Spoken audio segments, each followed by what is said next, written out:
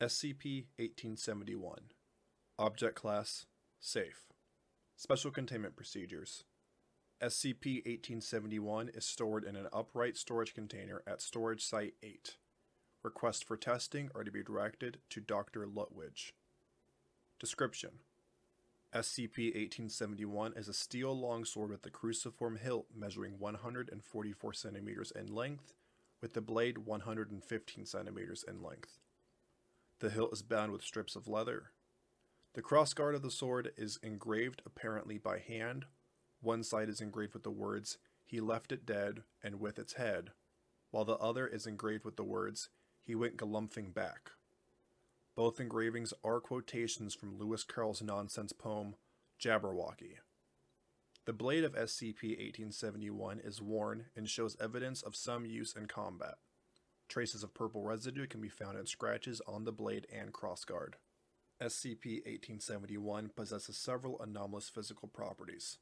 If placed on a flat surface, SCP-1871 will orient itself so that it stands on its pommel, with the sword point facing directly upwards, although the sword is not weighted. Additionally, SCP-1871 will occasionally begin to behave as if it is submerged in a highly viscous liquid, even though it is not, and will maintain this anomalous state for several hours at a time before reverting to normal.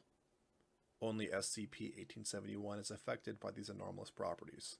When held by a human being, SCP-1871 will induce a variety of anomalous sensory effects. In total, 70% of all subjects have experienced changes to their sense of equilibrioception, causing their sense of balance to shift so that they perceive gravity as acting parallel to the blade of the sword, with the direction of gravity being the direction which the pommel of the sword is pointing towards. For this reason, SCP-1871 is highly impractical for use as a weapon, and likely to result in injury to those who attempt to use it in such a fashion. This effect ceases immediately upon SCP-1871 being removed from contact with the subject's skin. 20% of all subjects will not experience changes to their sense of balance, but will instead experience hallucinatory, proprioceptive, and somatosensory sensations. Such subjects will experience sensations corresponding to a drastically altered body plan of significantly larger size than a human being. This body plan appears to have at least 7 limbs, 3 tail-like appendages, no head or analogous appendage, and is asymmetric. Subjects will not be able to perceive any of their own body's somatosensory or proprioceptive sensations during this time. Subjects will claim to experience the feeling of light rain near their body and wet leaves on the ground. The subject's other senses are not affected, and this can be highly disorientating and distressing for those affected. This effect does not cease when contact with SCP-1871 is broken, but can instead last for several hours after exposure. A further 10% of all subjects exposed to SCP-1871 will now undergo anomalous sensory disturbances upon contact with the object. However, upon swinging the object, the stroke will appear to occur instantaneously without SCP-1871 or the wielder's arms moving through any of the intervening space.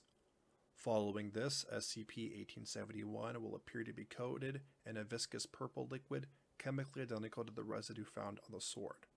For full chemical analysis, see data redacted. The subject will experience feelings of elation following the swing, but will shortly thereafter begin to experience feelings of mild discomfort around SCP-1871, and will develop a mild aversion towards interacting with the object.